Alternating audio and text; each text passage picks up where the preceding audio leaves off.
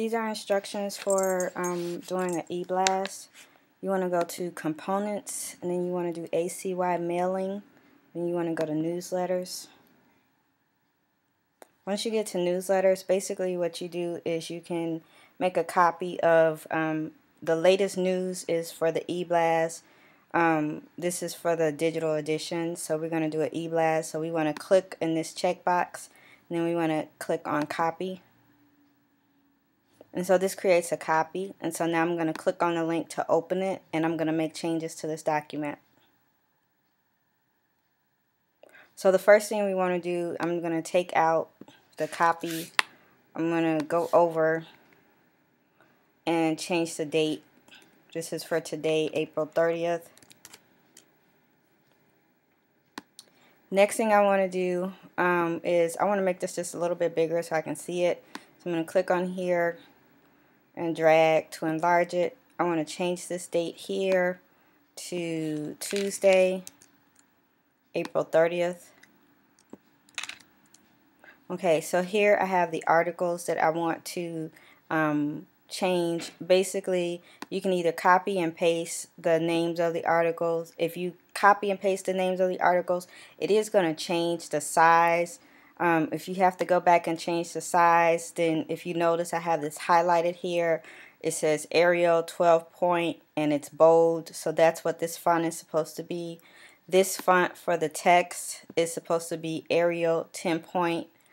And for the link for the read more, basically where this text comes from is we go to the actual article and we copy the first sentence of the article and paste it in here.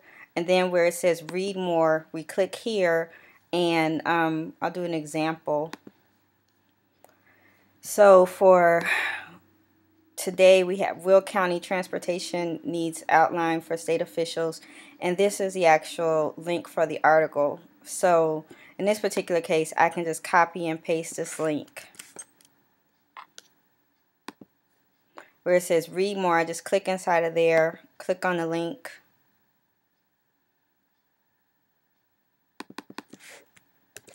Change it here. Make sure this is open a new window, and then do update. And you just do that for each one of the articles. Now, once you have all of the articles changed that you want changed, then what you want to do is you want to save it, and you want to click on Preview Send. What that's going to do is it's going to allow you to send yourself a test to be sure that all of the links have been changed, and you can test everything. So right here it says send a test to, and the person who's logged in, it should be the default here. So if your name is not appearing here, then what you have to do is click on Other, and then type the email address in here. So what I'm going to do is send a test. And what it does is immediately it sends an email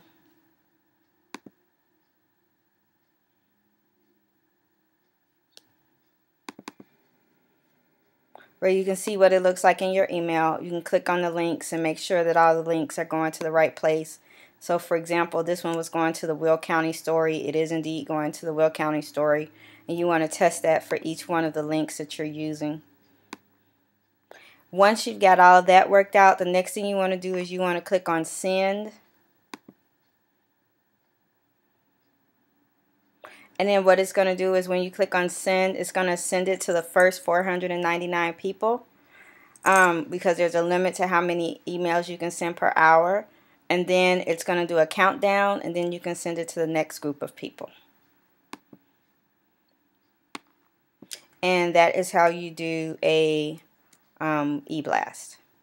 One other thing to point out is if you click on Edit, like if you had changes that you still needed to make, you would click on Edit from that window, and it'll take you back here.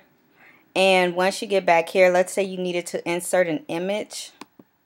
You place the insertion point where you want to have the image appear. And then you click on Image to find the image on your hard drive.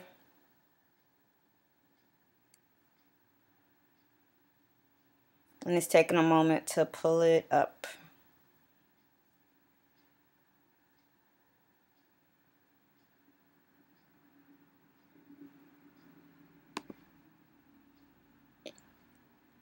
So if you were gonna pull something off your hard drive, you would click browse to browse it, and then you would click on start upload. But in this particular case, what I'm gonna do is I'm just gonna use an image that's already in here. So I'm gonna use this one. And one of the things that I want to point out is that there is this align feature right here. And what you want to do is you want to do align left. And then click on insert, and it's going to insert the picture. Now, to resize the picture, you select the picture, and the little handles indicate that it's selected. Then you click on this box up here, which is insert edit image. Once you're in here, what you can do is you can resize the image. So let's say I want to make this just 100. And it's proportional, so it's gonna, if I just do the width, it's gonna automatically proportionally set the height for me. And then the next thing you want to do is, you'll notice, excuse me, there's a preview right here. So for the margin, right now we have it set for left alignment, which means that the picture is aligned to the left and the text is wrapping around it. What I'm gonna do is uncheck this equal values, and then for the right, I'm gonna set it to 10.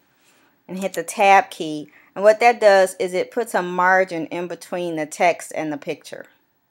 I'm going to update that, click yes, and now if you notice, there's your thumbnail that has the text wrapped around it. Again, once you're done, you click save, preview, send, and then you can send it to all of the people on the mailing list.